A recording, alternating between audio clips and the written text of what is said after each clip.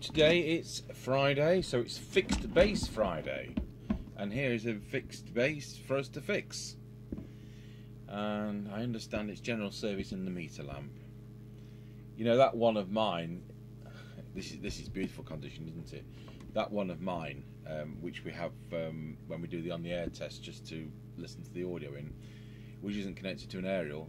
Some Wally's put a red LED for the receive, and I found that really annoying.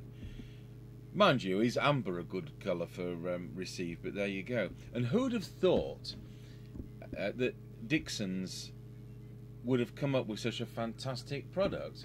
And 38 years later, I still think it's fantastic. We've had a spate of new sets I've been doing, and they're not fantastic. Half a second to go into transmit, clumsy menus. This does exactly what it says on the tin, and we're going to service this for this gentleman so he can get another 38 years use out of it. It's got a short mains lead though. Oh, they've got 12 volts input. I didn't know that. What am I running ours off an inverter for then? Right, we better open it up with a zillion screws, and let's see if anything's inside.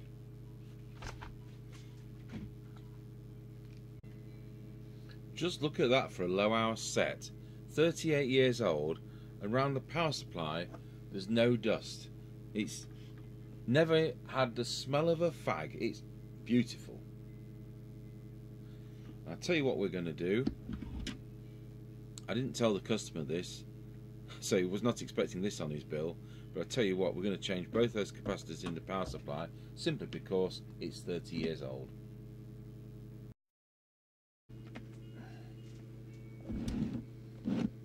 Okay, so what we've done is to change the two capacitors in the power supply. Next time I have to get out of my chair, I'll go and get the ESR meters and we'll see what kind of state these were in. I mean, the radio's in great condition, but these parts are 38 years old and are very vulnerable to being damaged. So, I've changed the lamp, but the brightness needs twiddling with because of this current consumption of hours is clearly less than the ones that were originally in, or there's a voltage difference or something's different. But the 150 ohm resistor just there, the 1 watt one, resistor 102, is it? That, just have a look, 102, yeah, that controls the brightness of the meter lamp. So we'll do a bit of experimentation with the value. I feel so probably something around about 40 ohms will probably be the right brightness. I did just short it out because there's 12 volt bulbs, and it was far too bright. It looked like a headlight. So we'll check this power supply before we go any further, because we want it to do 13.8, and it helps if we put it in the volt mode. And let's see what we've got. At least these power supplies are adjustable. We've got 12.15, so it's a bit lower than we would like, because I'm sure that we wouldn't get a full output if we had it like that. I'll just plug the test set in so that we can see what kind of output we have got with the power supply as it is. I really ought to have seen what the voltage was before I changed the capacitors, because it's bound to have been lower. There has got to be somewhere on those capacitors. There's nothing worse than sending a radio back and 40 minutes later there's a bang and the power supply blows up. So it's a sensible precaution to change those. So I'm switched on. It's come on channel 19. I'll plug the factory original mic in. And it is doing what? Well, if that's, I hope that's high. Good grief. It's only doing. Oh my goodness, no wonder he wants it servicing. It's doing 1.6 watts. I'll tell you what, I'll switch the other camera on. I think it's available on the mixer. It's not available on the mixer. I'll press some magic buttons and it will be.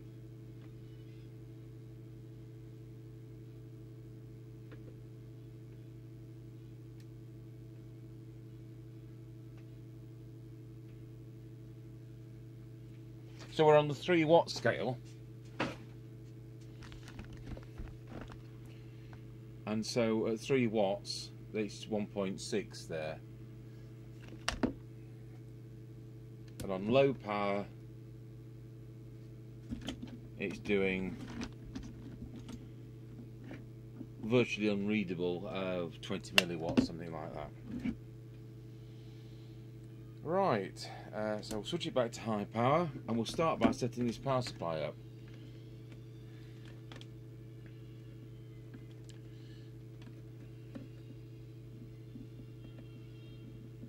So we want that to be 13.8. That will affect the power output.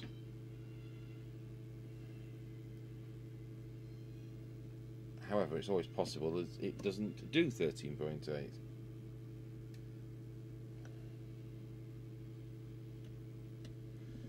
Goes down nicely.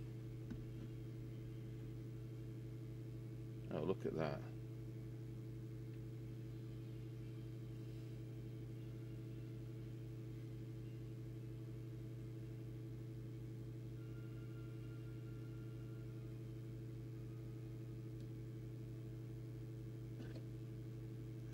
There we are, that'll do me nicely. Now we're going to transmit and see what it does now. It now does 2.2 watts. Well, that's an improvement for a start.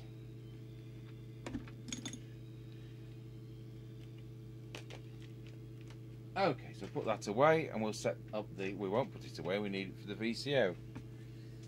There's no reason to suspect the VCO doesn't work, but it's a simple task to set it up, so we may as well set it up.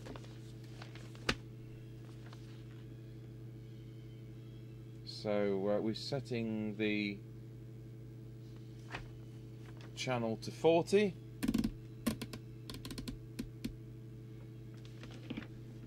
And between test point 1 and ground we are looking at 4 volts in receive. So between test point 1 and ground. Test point 1, if I can find the camera remote.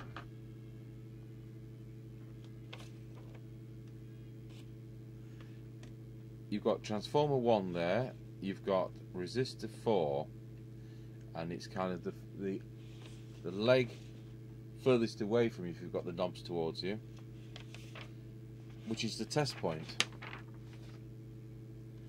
So that's resistor 4. The can resistor 4, that's therefore the test point. So we'll put that to power supply chassis. It would be much handier if I found a crocodile lead clip.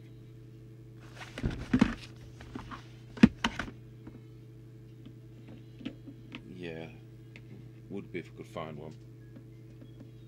I don't need one on Mr. Chippy's bench. Okay, so look, we've got that. It says they want it to be 4, so that's a bit high. So we don't, in certain temperatures, the VCO to drop out. So we'll set that.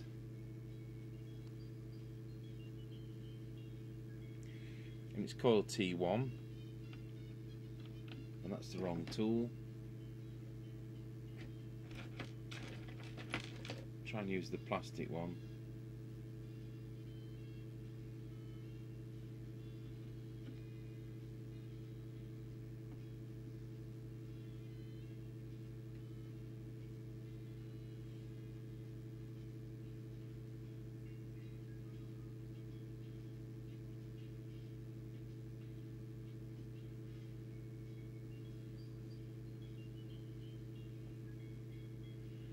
Yeah, well, I'm sure that 4.02 is about 4. Just pop this camera back a fraction.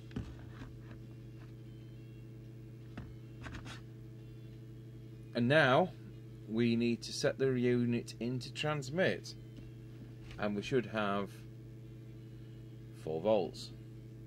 We've got 2.85. So this time we need to adjust the trimmer capacitor to TC2.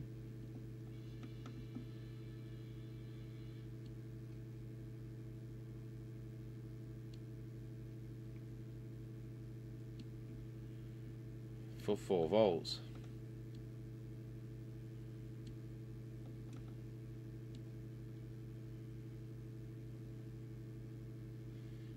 That'll do. I'll go back to receive and we're still 4 volts, so that's great. Now what we do is we go to channel 1, and they want it to be between 1.8 to 2.5. So we're on receive, and now we're on transmit. That's absolutely excellent. So if he previously had any problems with channels dropping out at extreme temperatures, well, it doesn't now. So that's another job done. So I'm glad I checked that. So transmit L4, L8, L9.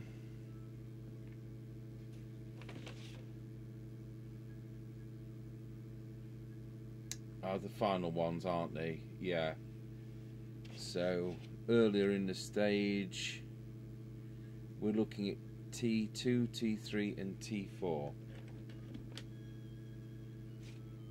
So 2, 3 and 4.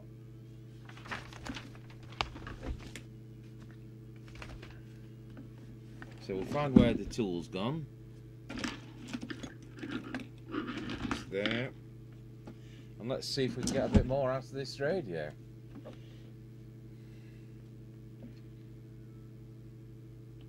I can hear the meter banging across. So it looks like somebody's once adjusted it for a psychological retune, so it looks more powerful than it is.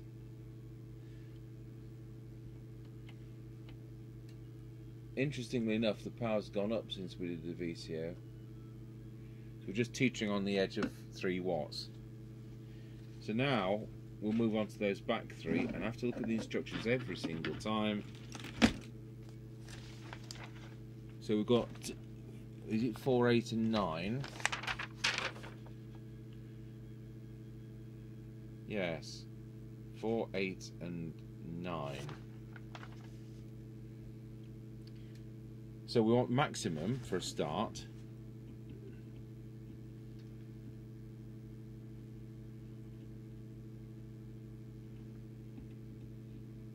Whoa.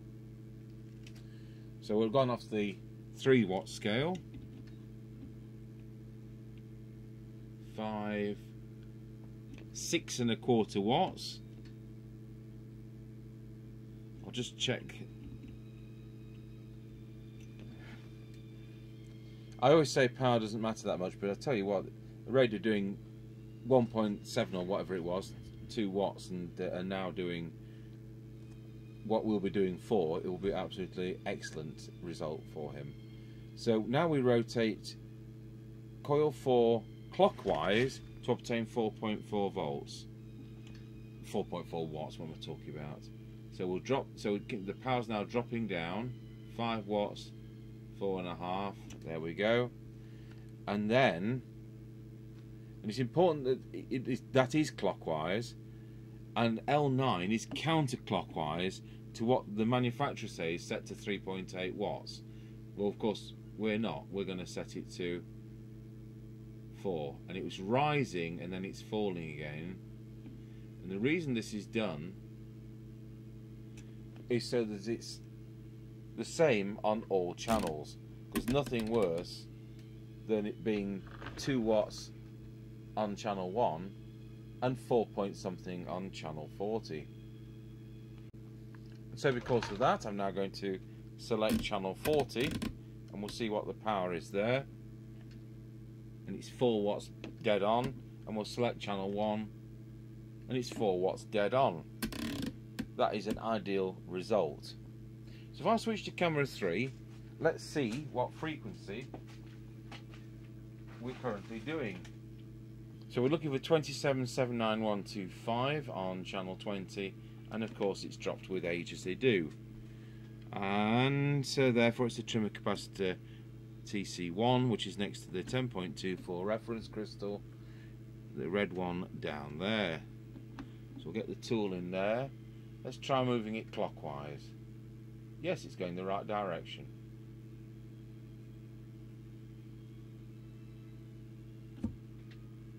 Select it very, very slightly high so it's got a bit of room to drop as time moves on. So that's that done. So pop that back to camera 2 and let's look at deviation. So deviation should be 2.2 to 2.5 maximum. Let's just check the test set is tuned in. It looks like it is.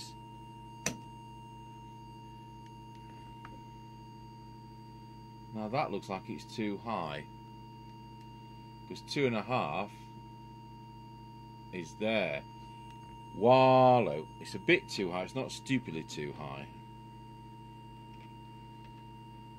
So we'll just turn that down a fraction.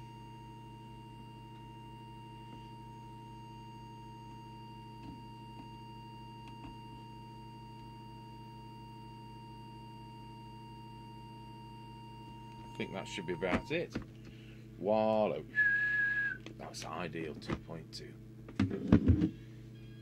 Sometimes you've got to manipulate. There's a mic gain and there's a the deviation there, but there's no mic gain on the radio, so that's fine as it's set. So what they say is adjust RV6 for maximum deviation, adjust RV2 for exactly 2.15, readjust RV6 for exactly 1.6. But we don't want it to be 1.6, we want it to be 2.2. So that's where we just deviate. Oh, that was no pun intended there. We deviate from the deviation instructions. Now this meter's banging across, and that's no good to anybody like that. So RV4, and if I remember rightly, it's the one just there. It isn't, that's low power. RV4 is the one to the right here. So we had the deviation one. There we go. Let's tilt this radio up. We're in transmit. I'll lose that camera, we don't need it anymore. And as I say, that meter is, if I can get the radio in a position where we can all see it, just move that out a bit.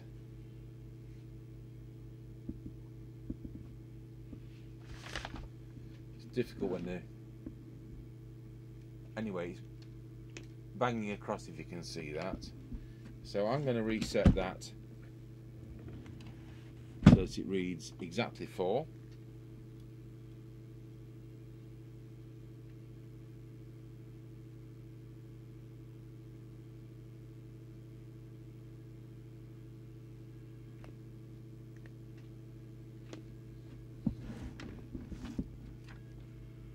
So there we have it. That's another task done. Now we want low power to be 400 milliwatts. So we'll bring that camera back.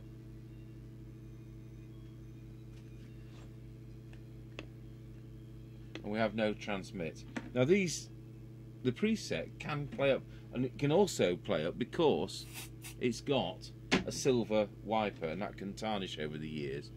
So I'm going to move that around. I doubt that many people are going to use low power, but it can be a nice feature in a car. I'm not sure it's much use as in a bass. There we go. So there we have 400 milliwatts, and that feature is now working. So that covers the transmitter. So now we will look at the receiver. Select receive on the test set. Lose that camera. And we'll set the signal generator of 2779125 and switch on the oscilloscope and the synad meter at the same time.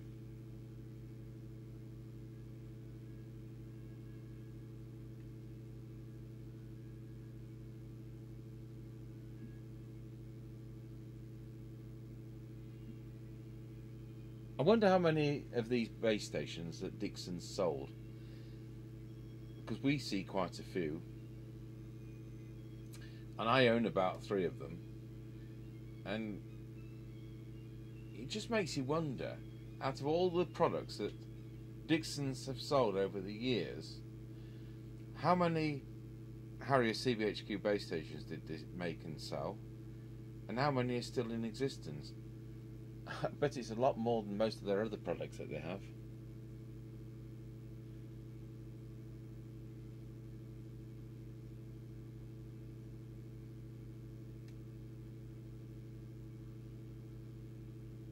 There we go, we've set it.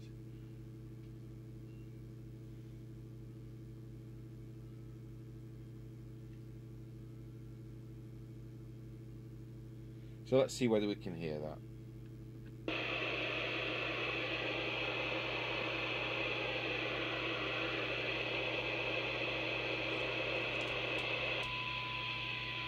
Oh, it's as deaf as a post.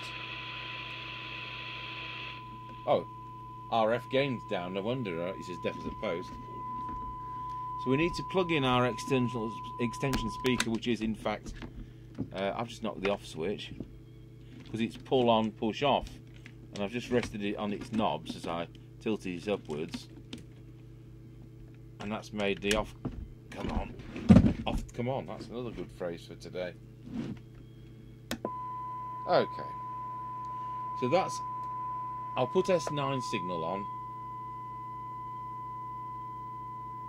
and we'll just go and put the camera onto the oscilloscope so we can set the detector. So switching the bench light off so you can actually see the oscilloscope, the detector coil is the one down here on the right, which is T12. I'll just drop down the sensitivity of this.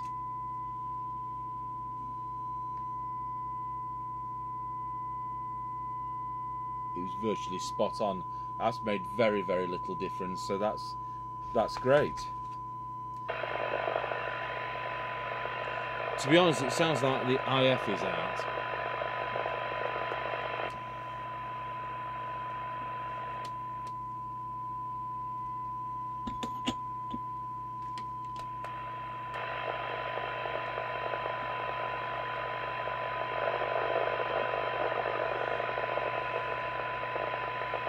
So we'll start with the first coil in the receiver, T5.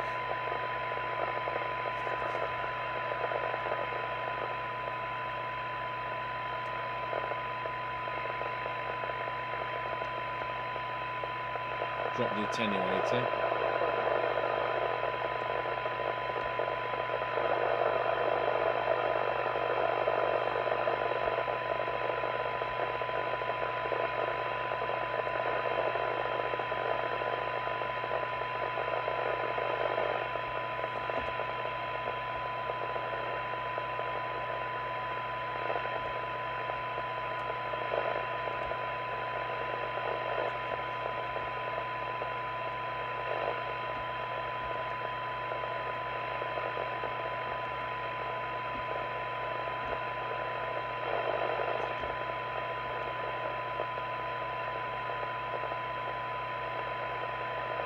I'll come back on these.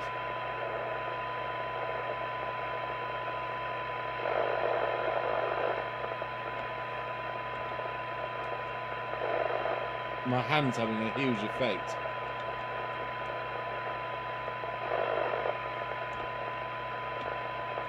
It's not the tool, it's my actual hand. I'll have to, we'll whip through these quickly and see why.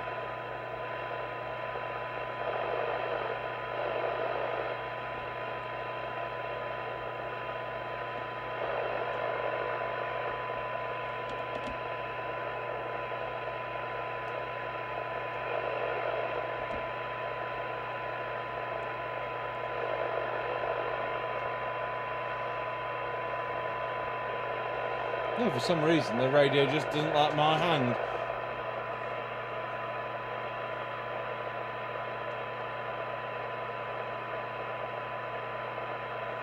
So I'm happy that's set right.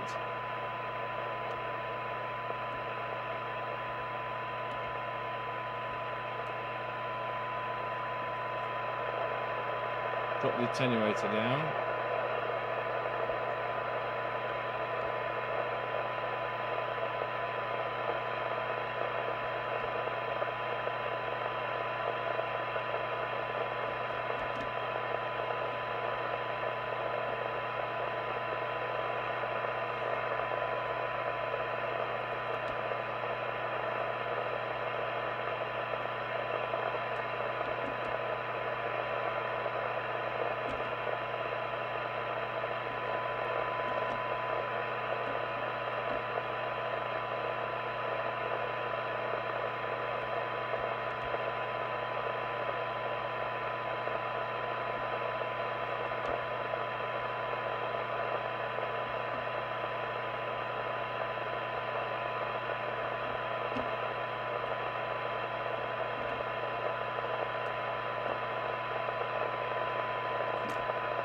And I'll have a final go at these two. Drop the attenuator a bit more.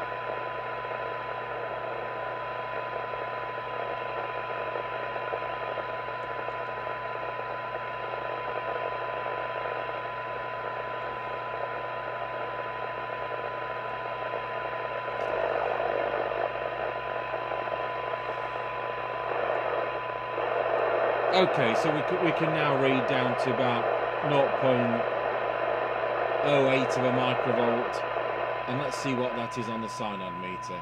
So we've got 0.27 of a microvolt for 12 decibel synod.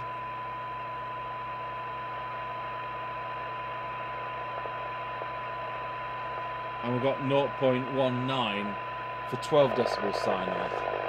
Let's see whether it actually mentions this specification in the actual specification. No, it doesn't seem to mention the receive. Oh, it says less than, is better than 1 microvolt for 20 decibels. Well, let's put the thing to 20 decibels. It's about 20 decibels. So this radio for 20 decibels is doing 0.6 of a microvolt, and it says better than 1 microvolt, so it's a lot better than 1 microvolt. Let's turn that up to 1. What a difference in signal. So we can spend a lot more time than they can at the factory setting these up.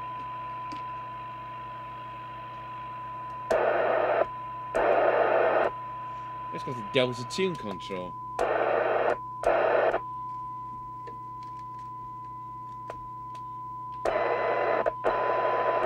Yeah, right.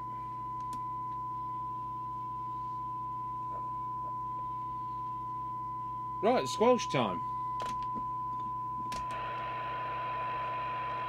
So I've switched the signal generator off, and we don't need that on anymore. We'll set the squelch to threshold.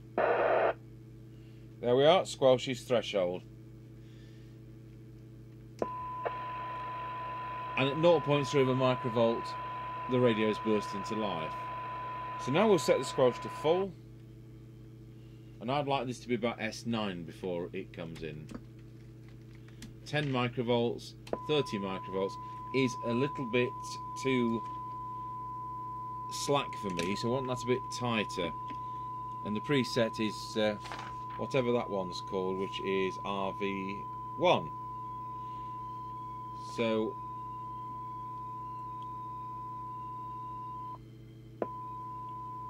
make that a bit tighter. That might be exactly where we want it now. So we'll do that test again. So I've got the signal generator off, squelch to minimum, set threshold, signal generator on. It's coming at 0.3. Squelch to full, 1 microvolt, 3 microvolts, 10 microvolts, 30 microvolts, 100 microvolts it comes in. That's exactly where I want it to be. So we should have a good sensitivity range now on that. So there we go. That's done. There's nothing more to it. So what did it come in with? 1.5 watts. It easily did the 4. And unlike the modern sets, you press transmit, it goes straight into transmit. You know, it's a fraction of a second. There's no computer to decide whether or not it's going to do that or not. So that's my take on it. So I'm just going to have to do something about that resistor, and no doubt we'll do an on the air test on the way back. He's going to test that Midland remote set, the M5, tonight. So I'll have him going out with the Midland, and then I'll have him come back with the Harrier. I think we've covered the Harrier CBHQ before, but it's always nice to see another one, especially one that's in such a lovely condition. So I'll just change that resistor, and before we conclude the video, I'll tilt the radio up so we can actually see the meter lit up. So we've changed the resistor, put 47 ohms in from 150, and we have the meter exactly the correct illumination that it should be. So good, that's done. Everything else is done. Let's have a look at these capacitors. Now, when capacitors come to the end of their life, they start to rise in value, but they break down in voltage. So this is supposed to be 2200 at 25 volts. So let's see what it is. So I'll put it on this ESR meter.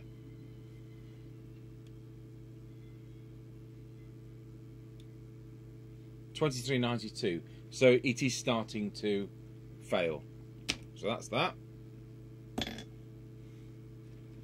You know, some people might think, oh, that's great, it works better than it should. No. Let's look at the next one, which should be 100 microfarads. 109. Again, it's slightly high. It's starting to fail. And this could be all part of this whole scenario where the things would have gone lower and lower power. So, great. I'll plug an aerial in.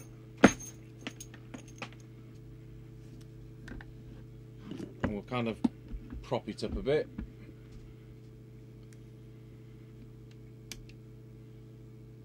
Oh, it helps if I plug the mic in.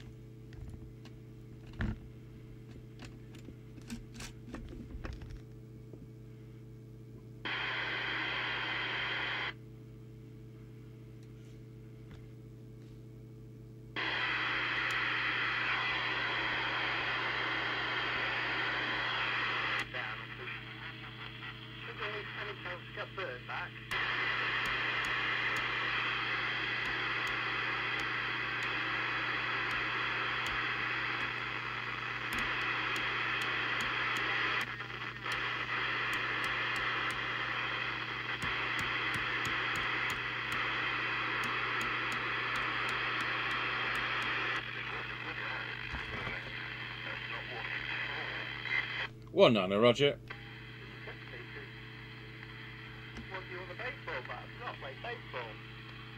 They're talking as ever on 19. Don't change channel.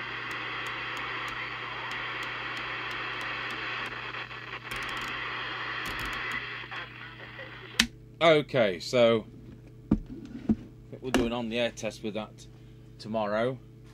And yeah, it's a lovely radio, that. and it's doing the full power. And what more could you want? Thank you for watching.